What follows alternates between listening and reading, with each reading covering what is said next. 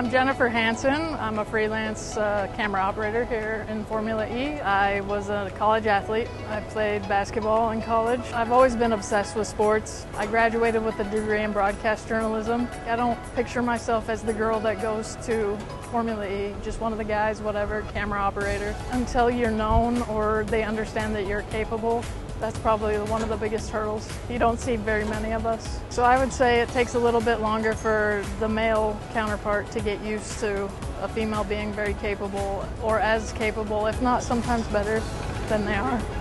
Don't look at it as you're a girl or a female or they're male. Be dominant regardless. Work harder, work smarter.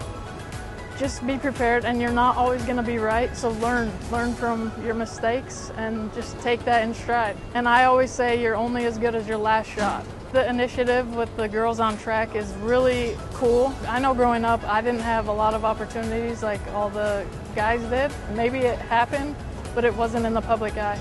So bringing it forward so people can know that this is a possibility, that's encouraging for girls.